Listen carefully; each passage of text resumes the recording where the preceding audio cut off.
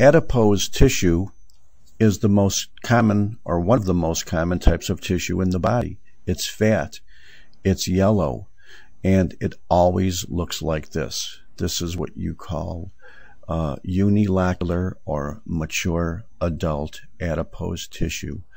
It will be so common in your histology travels that you will tend to ignore it, and very soon you won't even have to look at it anymore. You'll just know whenever you see big washed out spaces like this, in which sometimes the nuclei are compressed against the side of the washed out globule, and sometimes you'll see small blood vessels within here, that this is classically fat, mature adult adipose tissue.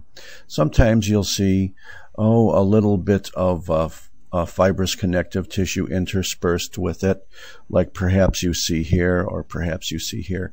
And often towards the edge of mature connective tissue, you tend to see a few little extra collagen fibers or fibroblasts as well. Let's zip up a little bit more and nail this thing down.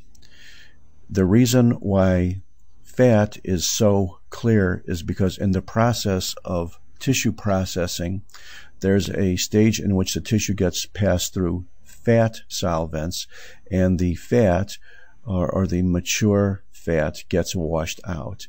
And that's why these are all wide open spaces, because the tissue, chiefly neutral fat, is gone. Because of that, the nuclei of these adipocytes is classically a little bit spindly and pushed off towards the side, and sometimes you'll be lucky enough to see little blood vessels or little capillaries, like perhaps here, like perhaps here, like certainly here, in which you can see the blood traveling within the septae as well. I guess you probably would be entitled to see some round cells like lymphocytes and maybe histiocytes or macrophages every now and then. But for the most part, classical adult fatty tissue is nothing more than washed out fatty spaces in which the nuclei are a little bit spindly and displaced towards the periphery of the washed out globule. So that's probably an adipocyte nucleus. That probably is. That could very well be. Perhaps that's a lymphocyte. Perhaps that's another round cell like a lymphocyte or a macrophage. You really can't tell just from an H&E stain. And don't forget, you may have some collagen fibers here and there, and you may also have blood vessels like we see here.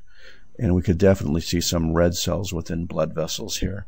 Classical, boring, diagnostic, mature adult unilocular fat.